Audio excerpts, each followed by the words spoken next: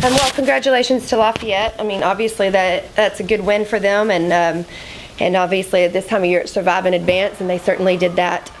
You know, I think Coach Broadhead does a great job, and they gave it. It's always a great battle between us. It's always a great battle. I'm really proud of my girls for fighting through a lot of adversity, a lot of things that are out of their control.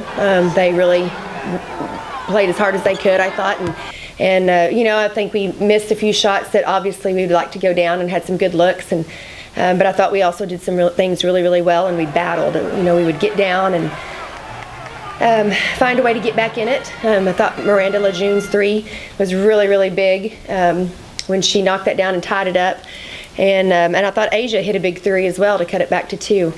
I thought Rebecca was incredible all night, just like she's been for 4 years, and you know, I probably hate it the most for her and our seniors because they deserve to be playing on Saturday.